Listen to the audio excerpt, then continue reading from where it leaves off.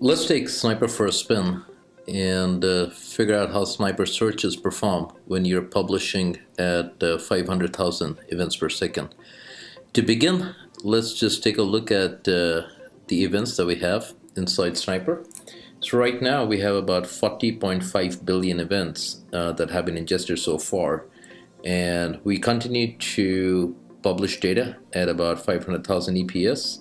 As you can see, we have a number of different data sources that are continuously being fed into the system, including NetFlow data and Windows events and Palo Alto Fire events and Semantic DLP and others. Now, in order to begin the search, I can go into Spotter and start looking at different types of events.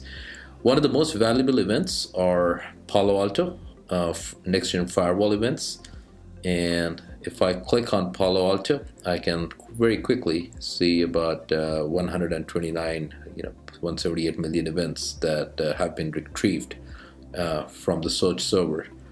And over these events, what I'm really interested in to begin my search, let's start with some simple ones. Let's look for all the events where my application protocol is equal to TCP, so that'll give me all my TCP events in the last 1 hour. Again, you can see the speed at which it retrieves about 113 million within about a second or so. And all the TCP events that I have in the system, out of these I want to now add another condition and say what I'm really interested in is the events where I had drops in my firewall. So this will give me all the drops on firewall that were of TCP, and it highlights it sweetly so I can see exactly what is going on.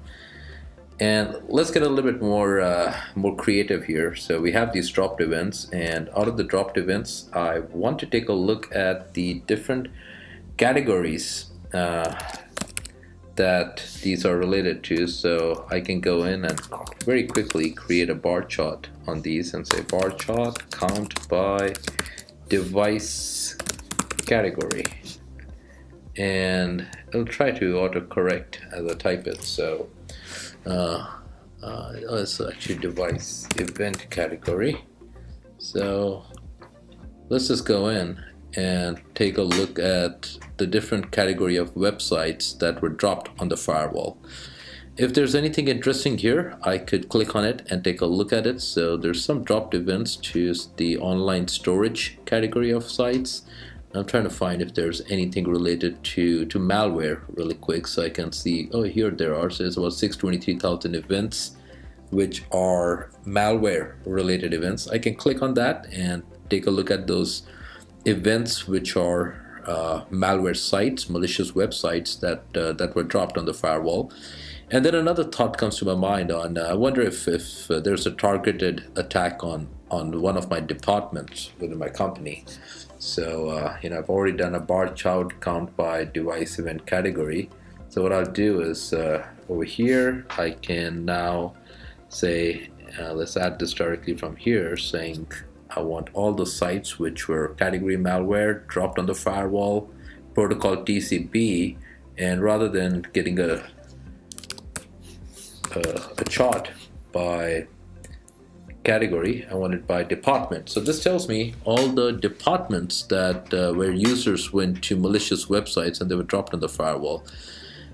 And it's interesting. Obviously I can see this, but you know what I really want? I don't want only the dropped events, because those are obviously they've been dropped by the firewall and not very interesting.